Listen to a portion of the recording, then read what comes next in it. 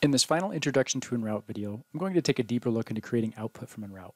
This is an important step at the end of each project, create output from the toolpaths so that they can be cut on a machine. I'm going to use the same example file I used when demonstrating how to cut your first project, and I'm going to open the output dialog. An important step when creating output is selecting the correct machine driver. Each machine uses a slightly different language or output format to communicate the instructions to cut the toolpaths. So En-route has to generate machine instructions into an intermediate format, and then those have to be interpreted by a driver into the correct format for your machine. That's why another common name for machine drivers is post-processors. In the machine driver selection, I currently have a multicam machine loaded because that's the machine I've been using. But if I want to load a different machine, I can go down to the Active Drivers button, which opens a new window. And here I can see the list of all the drivers available, and I can choose from all the different manufacturers. Within each manufacturer, there can be different driver types, so you'll have to find the driver that works for your machine. If a driver for your machine doesn't exist, we can create a driver for your machine if you reach out to En-route technical support. Once you have the driver selected, you can define several parameters for the driver, like the home position, and this is also where I will define my tool changer and the tools I have loaded in it. I can also define the drill bank here if I have one.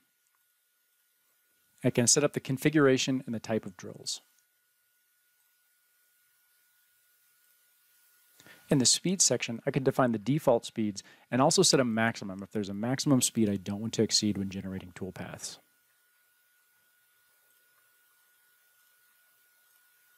The units are important and typically set when the driver is created. It isn't recommended to change these units unless you know what needs to be changed. If you need to send the file directly to the machine, you can define the communication parameters in the driver as well. The final section is for advanced parameters, and it isn't recommended that you change these unless you know that something specifically needs to be changed, and En-route technical support can help with that. With my driver configured, I'm ready to configure my output file.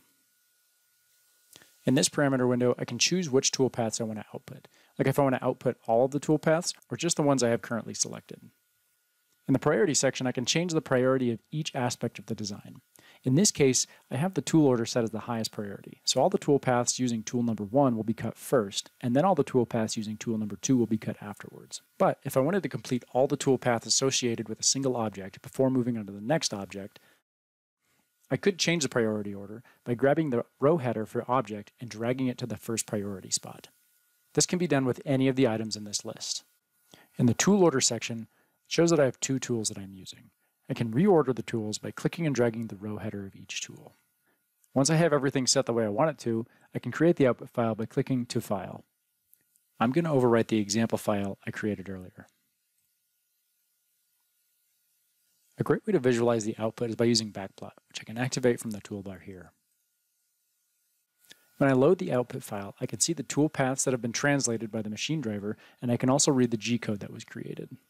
For this machine that I'm using, the G-code is pretty clean. Some manufacturers use a modified G-code or a different implementation that's harder to read, but this is pretty straightforward. If I switch to step mode, I can step through each command and see it plotted out. Okay, that's strange.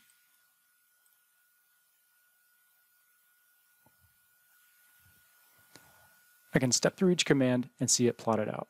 This is also a good way to check my ordering. As you can see, because I forgot to switch the end mill back to its second position, the outline cut out first. Normally, seeing this in backplot, I'd probably go back and switch it back, and then regenerate my output files. Another useful feature is that I can click on a section in the diagram, and it will jump to that segment in the code. Backplot is one more tool to help you understand what's going on with your design and to help you do one last check before sending it to the machine. Like I just proved, it would have saved me from cutting out my piece in the wrong order. That's how output files are created, and that's the end of the Introduction to En-route video series. You can continue your learning by using the En-route knowledge base or by watching the right-click videos for each of the tools. And of course, by continuing to design in En-route.